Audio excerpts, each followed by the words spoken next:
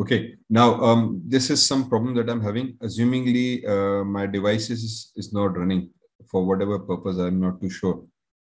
Okay, because I've created the default project, there should not be error here because this is a project provided by Android itself. So assumingly everything within this particular project files and everything is okay, and we've not made any single change. But still, as you can see, my Android AVD is not running and it's gone back into the normal play state. Means there is some issue here. Now that issue can be with the AVD, or sometimes it can be that previously if I was doing some task and that task had error, so it remain within this AVD and it's creating problem at that point. So one thing we can do is to clear the data. So if I select this and go inside AVD manager, if this problem comes at your end as well, this is basically I would recommend you to solve it. So you come here, you will find there is a mobile phone installed here. At the end, there is an arrow. If you click here, you can edit its settings, but there is something called wipe data.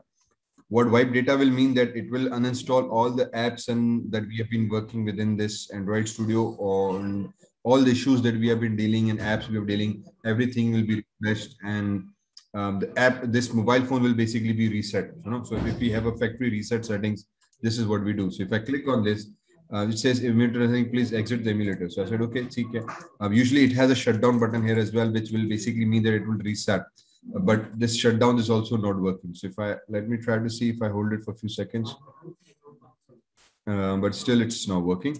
So if let me just close it. So when we close it, see, it saves the state. So it saves the states from the previous app that was running. So if there was a bug in the previous app, next time it runs, it loads the same app, and then it gets stuck in that particular point. Okay. So what we do is we just come here and we click on wipe data, and we'll let it wipe our Android issues.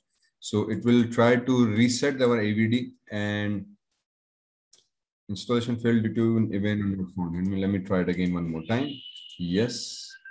And I hope now it's all reset. So if I minimize it and hit a play, this time, okay, so now you see it's basically restarting the device. अब इसमें होता ये कि basically हम क्योंकि continuously classes ले रहे हैं, कुछ काम कर रहे हैं, तो कुछ काम आधे में रह जाता है, या किसी ऐप में एरर रह गया और मैंने इसको बीच में छोड़ दिया, तो जब वो ऐप एंड्रॉइड पे चला रहा था तो वो वहाँ के स्टेट में एरर की वजह से रुक गई थी, वो ऐप नहीं चल रही थी।